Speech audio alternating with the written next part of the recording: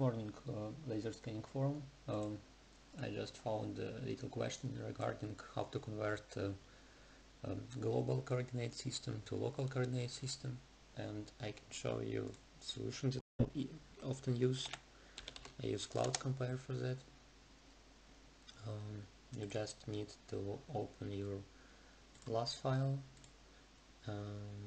and if your LAS file is in VGS, HT4 coordinate system or any other, you will get message here about global shift of your point cloud. You need to just press yes to all here, wait until your point cloud will be opened in Cloud Compare.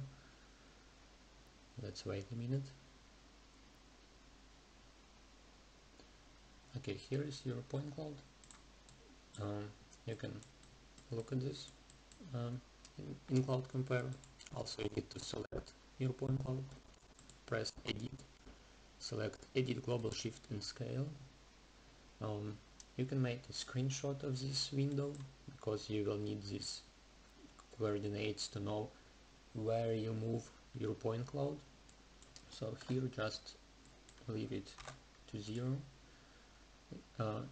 I change only shift which X and Y axis and not Z.